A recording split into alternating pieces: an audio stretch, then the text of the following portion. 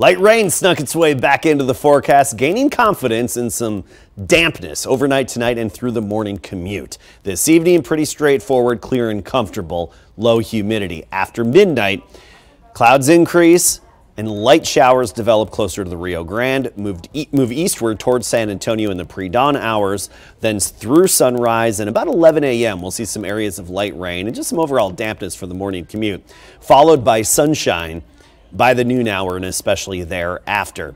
Rainfall potential on the low end. We're generally looking at under 1/10 of an inch with a few exceptions that could see a little bit more than 1/10 of an inch. By the way, can't rule out a stray afternoon storm tomorrow, only a 10 to 20% chance of that. 48 in the morning, 72 the high. Thursday, upper 40s early, upper 70s in the afternoon, back to 80 degrees on Good Friday. Then this weekend, humidity returns. You'll really notice it Saturday and Easter Sunday, and I do think that'll help lead to some morning fog and mist Easter Sunday morning, then mainly gray the rest of the day, humid, making it to 83.